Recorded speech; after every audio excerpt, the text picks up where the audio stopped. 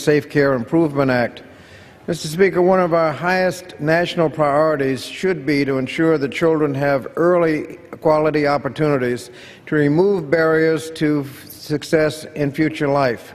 But children born dependent on addictive substances face severe obstacles to overcome, and we know that many of these obstacles can be removed.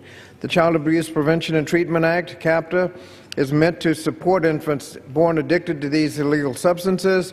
Unfortunately, nearly every state fails to follow the CAPTA requirements, which work to ensure that children born of these circumstances have a plan of safe care that will help them grow up healthy.